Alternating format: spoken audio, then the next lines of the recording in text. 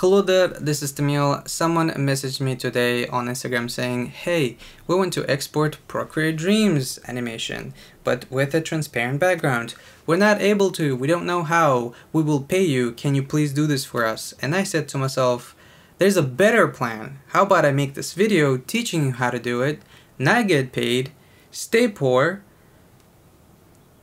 and that's it. That is the plan today. So let's just get into the tutorial. I'm going to show you how to export animation in Procreate Dreams with transparent background. Let's open up Procreate Dreams. You're going to open a file, whichever file you have. And here I have this spectacular animation, pretty much at Disney level. I think I'm going to be working at Pixar next week. I mean, that's what my mom said. But so if you go into here, there's going to be numbers. Click here, you're gonna see background color. That is very important. This is what we need. What it starts out with is usually white, but because we usually draw on top of white, we assume it's transparent because that's like the base color. But no, if you export it like this, it's gonna give you white as a background. What you need to click in reality is transparent button. I know it's very obvious, but still want to point out, if you do transparent, then our background is actually transparent. It's not dark, it's empty. So if we play, you can see that it's going to show some, bleaching outside the lines because of that. So after this, we're going to go into Dream, and here we're going to see a share button. And if you go into video or custom settings, you're going to see that it has all these settings, but it's not going to let you export video with transparent background. There's not even a button for that, even though in a regular Procreate it is a function. So because of that, I assume they will add this later for here. But in order to, right now, at the moment of January 2024, to export this with transparent background, what you need to do is frames as images. This will allow us to export this as a PNG.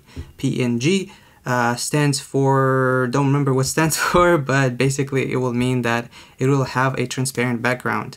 So it's gonna go into save and can go into save files. And here I can see that I have Procreate Dream open. If you don't have that, just go on my iPad, Procreate Dream, and it's gonna automatically make a folder for your project. So if you click save, it's gonna say, oh, the file Dream 4 already exists. Well, because I saved it before, but I can say keep both, and now it is saved. So now if I go into main iPad menu, go into file, go in here and go on my iPad, go in Procreate Dreams, you're gonna see there's two folders. One of them has 16 items, and this is what we need. This is my file with my project that I have made, and you can see that each frame will be separate. It's going to be frame 1, frame 2, frame 3, and each one has a number on it. That is good because that means it works. You can import this into editing software. I'll show you this in a bit. But if you click on it, you can actually see that the background becomes black because there's nothing behind it. So that's kind of the default for example, the iPad. Anything transparent, it'll show just like pure black. So you can actually swipe these and make a little flip book. But we have all of these, and now what I can do in my case is I can select all of these, right? And I can go into share. And because I am a super rich artist that makes billions of dollars, I have a MacBook, which will allow me to drop it off as an airdrop. I can just click airdrop, and now it is going to connect it to my MacBook that is next to me, and it will send it into my downloads. Alrighty, so we are in my MacBook, and if we go into downloads and we go into the full folder, you can see that we have all of those frames together. We have all of them in here, and we can double check it. It is indeed transparent. So Procreate Dreams is not lying. It is indeed transparent. And just to stay organized, I'm gonna go ahead and make a new folder, say Masterpiece Animation final version 5.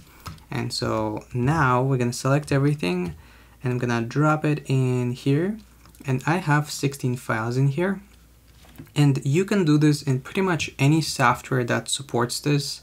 The only thing you have to Google is import image sequence, and whatever software you're using, let's say Premiere Pro or After Effects, it doesn't matter. Whatever program you're comfortable using, that will allow you to import this. In this case, I'm going to do DaVinci Resolve. It is a free editing program that you don't need to pay for, and I have it already installed. I have it in here, but you can go ahead and download it from their website if you want, or use any other program.